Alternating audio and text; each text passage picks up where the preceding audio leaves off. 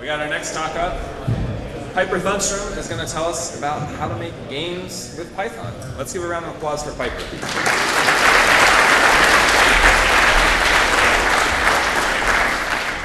All right, so specifically we're going to talk about making games with PPB, which most of you probably haven't heard of yet. So I'm Piper Thunstrom. I'm a software engineer at a company called GLG. I mostly do web development and database programming. I'm also a community organizer in the New York City Python area, Python community. And I'm also the author of PPB, which is, again, why you probably haven't heard of it yet. If you want to follow me or tweet about this, at PA Thunstrom and at PursuedPyBear. So, what is PPB? Oh, did not work on this screen. Okay, so PPB, we are an open source, idiomatic Python, event-driven, education-focused game library. Lots and lots of words to apply to one resource. We're going to kind of take them in order. I don't think I have to explain open source to this room, but I do to others, so that's why it's there. When I say idiomatic Python, what I mean is the code you write with PPB looks and feels like Python. By event-driven, I mean that you write your code as responses to events and not as a game loop like you're probably used to if you've done game programming. And by education-focused, I mean that primarily when I need to make a decision on what of 3 different engineering options do we need to do, I go and talk to a bunch of teachers. So that's what PPB is. This is the team. I'm Piper at the top. I'm PA Thunstrom on GitHub. I'm the API author and basically the manager of the project. Jamie is my co-maintainer. Jamie is actually the one who wrote the event system and has done a lot of great work and is currently trying to get an animation framework over the line. And Nico has done a lot of work on making our numbers stuff all work better. Clearly not the person to talk about it. So, wow, that is the wrong file to open. This is why you don't live code, folks. All right, so let's actually talk about making games. When I'm talking about this talk, I'm not going to really cover these basics in a lot of detail. This is just a very quick primer. If you want more, I've given a talk on making games, the actual concepts. You can find them on YouTube under my name. So, all games, at their core, have an event loop. We actually call this a couple of different things depending on who's talking about it. Sometimes they're called render loops, sometimes they're game loops, sometimes they're simulation loops. They all kind of tell you what's going on under the hood. We want to respond to events, update the simulation, and then render. Usually in that order, but it doesn't actually matter that much. So, in PPB, though, you don't have to write this loop anymore. We make it as easy as possible to get your first loop going.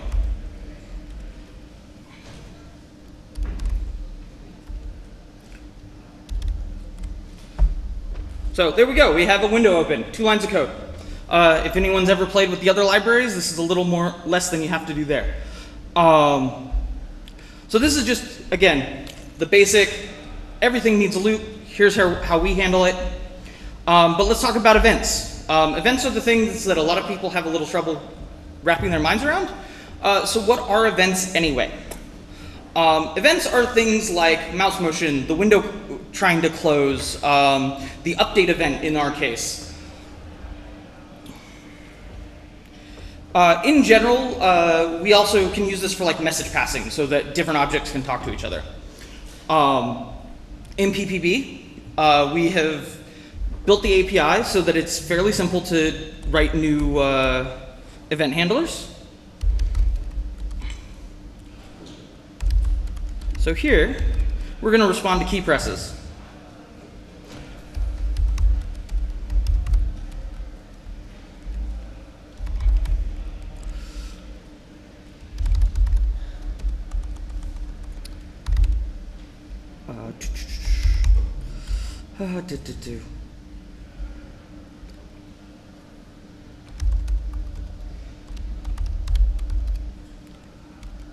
So we have a bunch of constants defining all of the various keys, which is what you saw pop up there.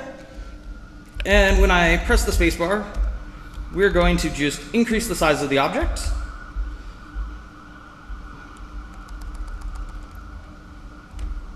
So we do this. Every time I press space, it grows.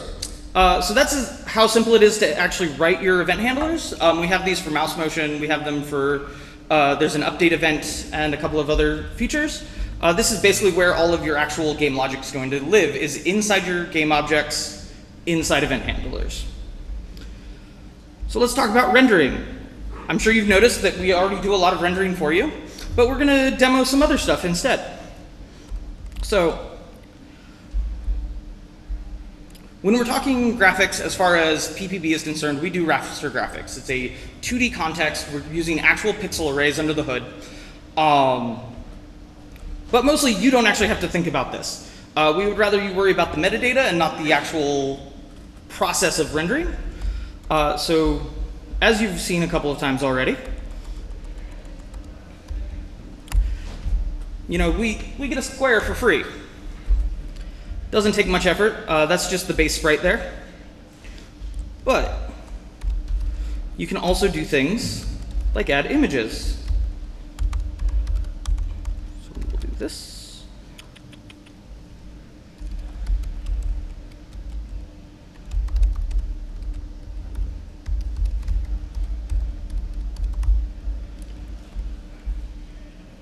All right, so we run this. Oh, wait.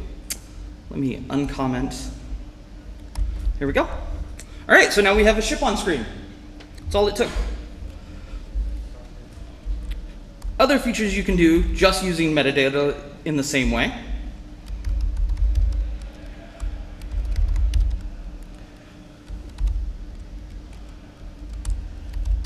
You've kind of already seen this, but we'll do it again. And you can also manipulate the rotation.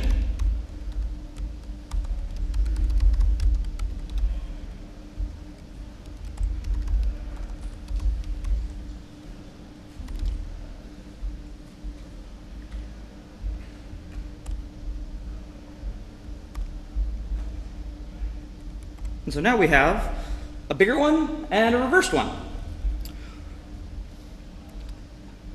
And then additionally, we've made all of these features compositable, so we can do all the things.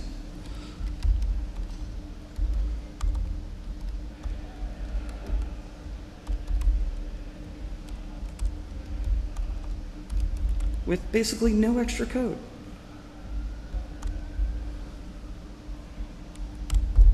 So, rendering's nice and easy. You can manipulate all of those values as much as you want. So let's move on to the actual architecture of how PPB works, and then we'll get into the actual fun stuff. So we actually start at the top of our tree. This line of code is ugly, and there's a reason we hide it behind PPB run. So this is basically how you would set up your own custom engine. Normally, inside the context manager, we would call gameengine.run, but I'm actually trying to show you some things, so we're not doing that here. Inside the engine, though, there is a set of subsystems. Subsystems are actually... Oh, here we go. So the subsystems are actually how we manage adding new features to the game engine. Primarily, they were designed this way so that it made it really easy for the developers to do this, but it also adds an API so that if you want to add manipulations of how the engine works, you can add them to this list. And then once we start the engine, because it kind of does some lazy work,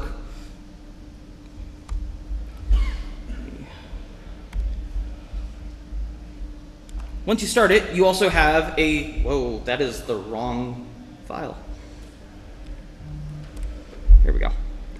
All right, so if you look down at the bottom here, there is a list of scenes. Right now there's only one because we haven't done anything with them. We keep them in a list, but we're using it as a stack, so you can push, pop, and replace. And to assist with that, we actually have this gameengine.current scene. which gives us whatever's on top of the stack. Nice and easy.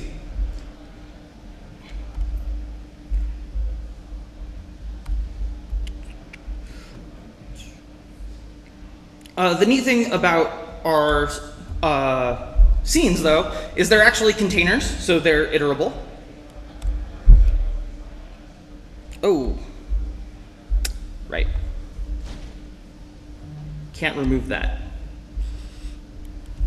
So we do this, and as you can see, we now have a object that has two different objects inside of it. This is just a list because it's nicer to print. So the engine uses events to manage them, and I'll cover that in detail since that's one of the advanced features. And then sprites, which are the things inside, are basically just data bags, as I kind of just demonstrated, that you can attach event handlers to. In this file, I've done that up here, just so that the sprite actually responds to the update event in a moment. All right. So the engine is actually also how we publish events. Under the hood, you can send up a signal. So if you saw that signal function in the parameters a bit ago, it's just a function on the engine. We can print the events just to show what's there. All right, so there is a DQ underneath. Deck, whatever, I can never remember how to pronounce it. And then if we call publish, it did not go through. I have to figure that out later. In general, though, when you do ge.publish, every object is actually going to receive that event. And it works when you're actually running the engine. I don't know why it's not working here. All right, so that's the boring stuff. This is the background information you need to be able to understand what's going on. So let's actually talk about making the actual games themselves. Let's close all this down. So, we've talked about system events. I kind of covered the kinds of things that are in them. But as I mentioned, what about manipulating them ourselves? That signal function we have here. What we're going to do is have this ship, which currently does this. Nope, wrong file.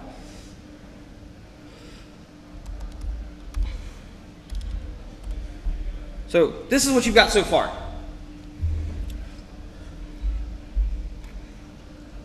What we're going to actually do is make it so that one of those two ships actually sends another update event every time. So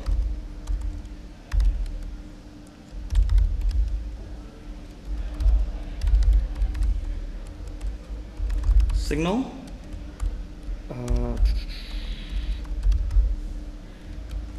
So here's that actual update event, and we're going to use the existing ones, time delta.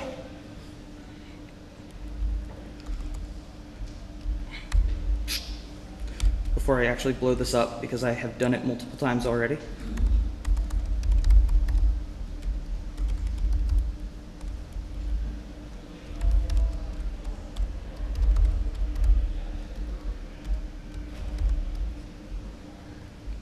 All right, so if we run this, you saw about how fast it was going.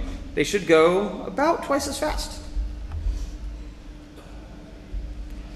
So that's one way you can do it. You can signal any of the existing events by doing this. This is less useful for actually making games, but it's good if you need to do things like faking player input. So you can make your own classes just using data classes, actually.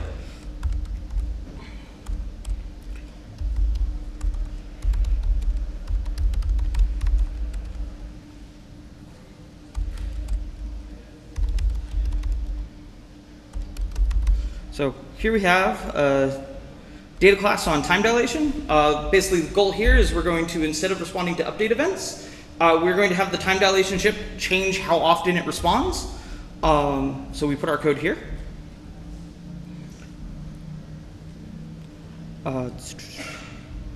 Self.accumulator plus equals self.speed,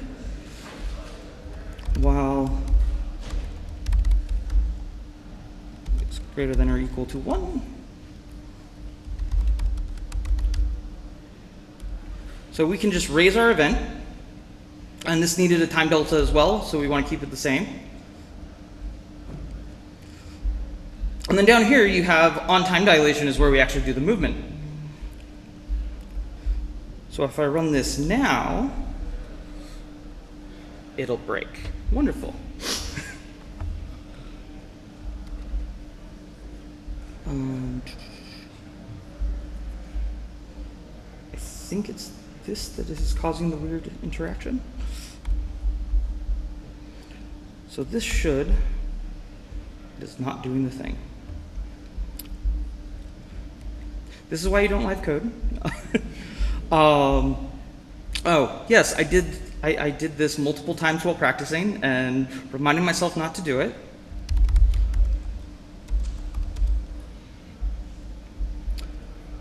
There we go. Now it should just work. So right now it's actually moving the same speed because down here where we've instantiated it, we've made speed 1. But let's make speed, 13, it would go very fast. And there, we've made it faster. It's running on the same update speed as everything else, but it's not changing its speed, it's actually updating more times. So the other cool thing you can actually do is extending events. You could do, let's see, right, I have a leader. So I need to comment this out because I don't want 2 engines running at once. Mostly they won't run at once.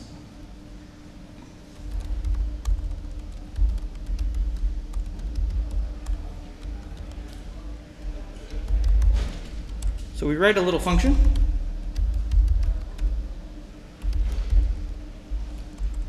Up the file, we have a global called leader that gets set during the setup.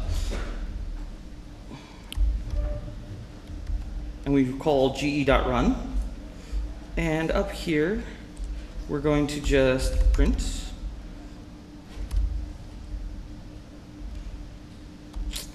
I missed a step here. So here we go. We have to ge.register.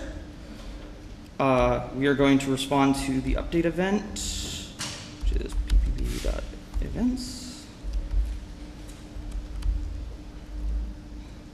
And then our callback is add leader. So now, despite it not being defined normally, you'll see that every time there's an update event, we've been getting output of what's on that leader. So this is one way you can make objects available to other things, is by registering one of these callbacks to add a new object to each event that you care about. So that's events.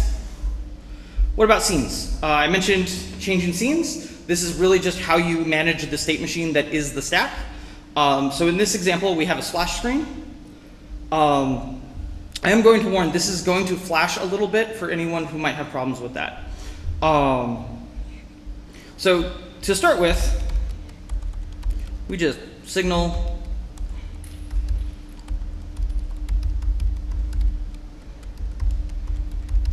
a start scene with our new game screen.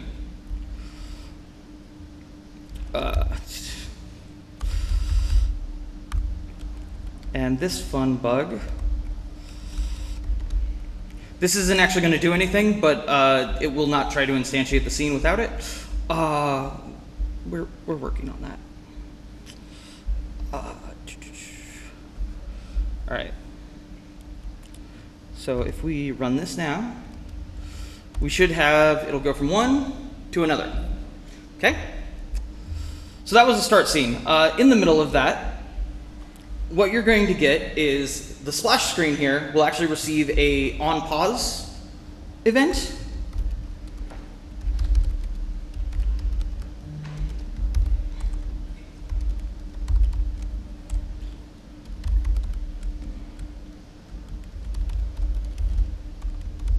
Just to demo this. So we run this. And so when the color changed, the splash was paused. Every scene, when it gets started, actually receives an on-scene started, which you'll see the function of in just a moment. So when we're done with the game screen, we're actually going to move to this game over screen. And we have replace scene for that.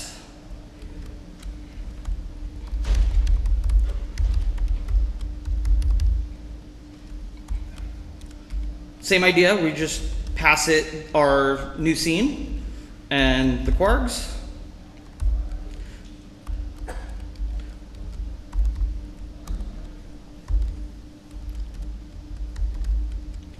All right, so there's that. So this is going to last for about a second, and then it's going to switch to the game over screen. When it stops, it's actually going to print the runtime. So you can actually see some of the other features here. All right, so we do this, we get this, then this, then this. We'll close this, and as you can see, when the first scene paused, we have that.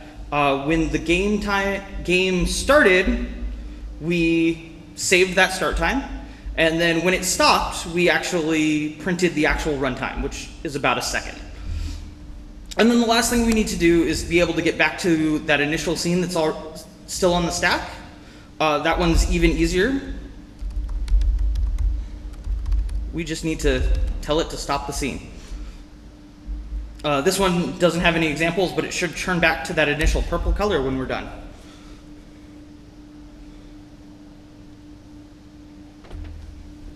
Oh, it helps to actually spell my libraries correctly.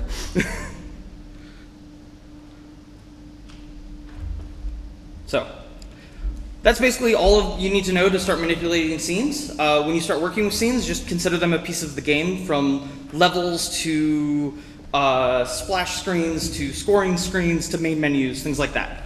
And so you just use that state machine to move between them. Next tool you need to know how to use, sprites. So you've seen sprites being used through all of these examples. They're like the core thing that puts things on screen. This is actually going to be about how to make those sprites interact with each other. So the first thing we can actually do is they're Python classes. We can pass other sprites as parameters.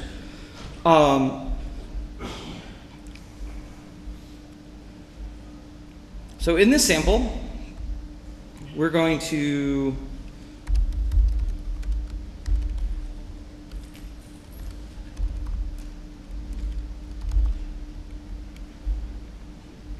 here's our leader. Scene.add our leader.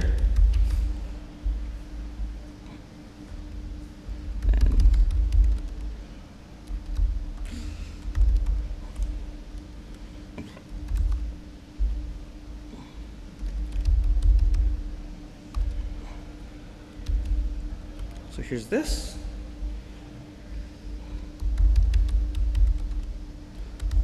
Just the same thing here.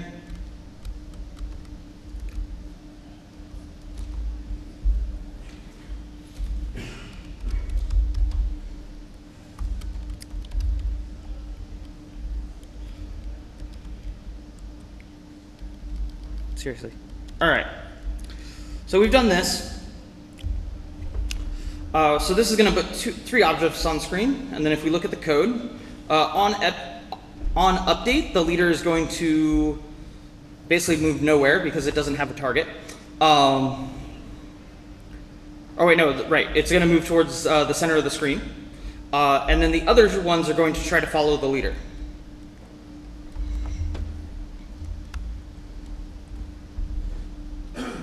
Which is basically what we get. So that was just using parameters. You just pass things around like you would any other Python code. But you can also use scene.get. So what we're actually going to do now is we're going to add a player.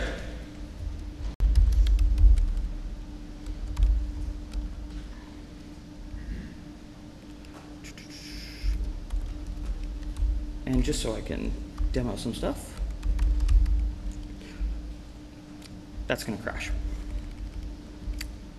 You want a list of hashables and not a string. So we're going to have this player. If I run this, as you can see, the player is going to follow the mouse. So that's done. And so here, instead of going to this, we need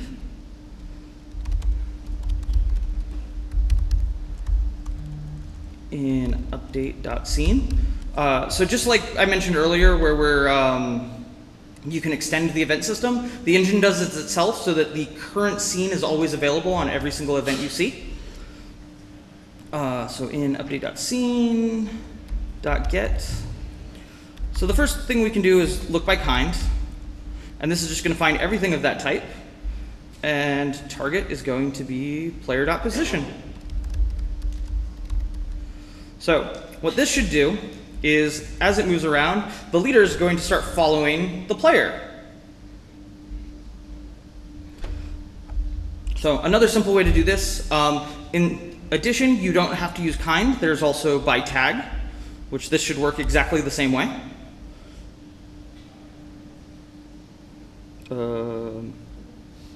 Oh, I should change that to the actual thing we're looking for. So you can use that tag system to also grab objects. So if you have multiple different types under the same tag, you'll get all of them. And then the last thing you can do is actually just use the messaging system. I don't actually have a sample ready for this, but you've kind of seen this all in order. So what we'll do is we need data classes.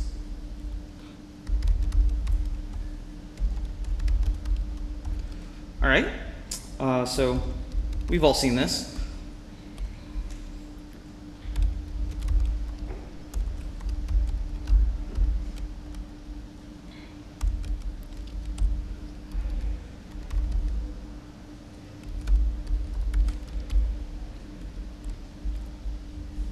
So what we're going to do in here,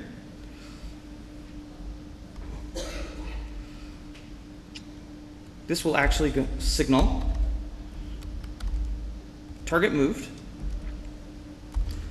and it will be that player dot position.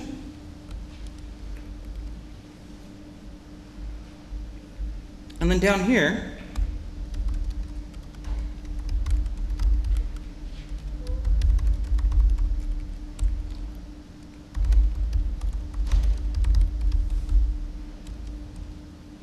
or wait, no, if self.leader, yep. This is a little backwards. Leader here is not a Boolean, it's the actual leader itself. So I have to do all my logic in reverse. So if we're not the leader, we're actually going to care more about this target moved. So this will be self.target equals event.position.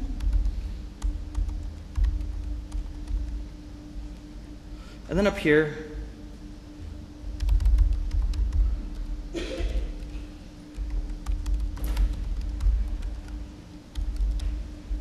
okay. So now instead of following the leader itself, it's going to go where the leader tells it to.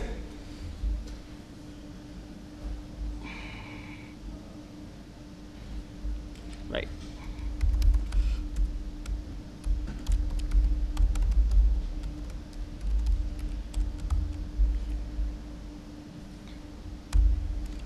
Here we go.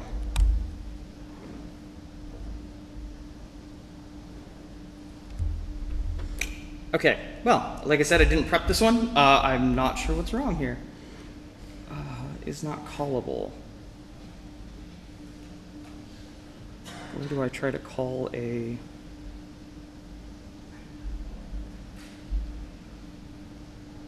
Okay, so we're going to move on. But that is basically how it would work.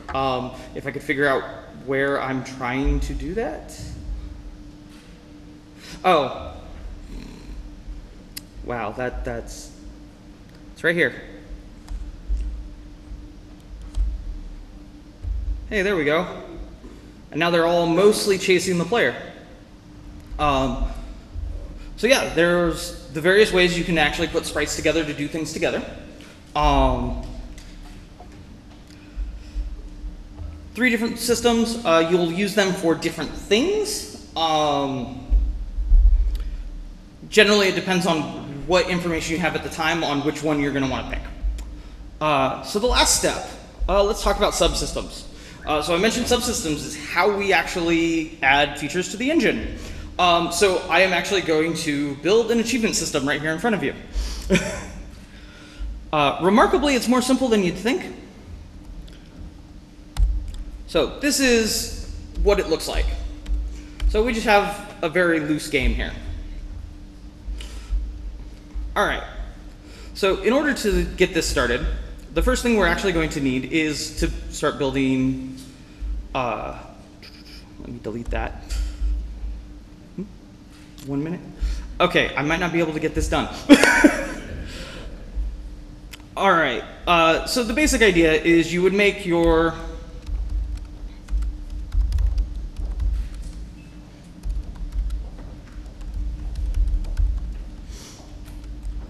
you do this.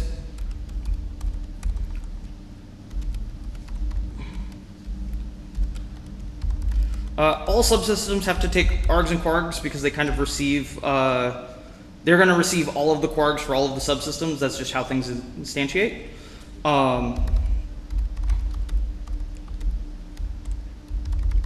Goal equals 10. I'm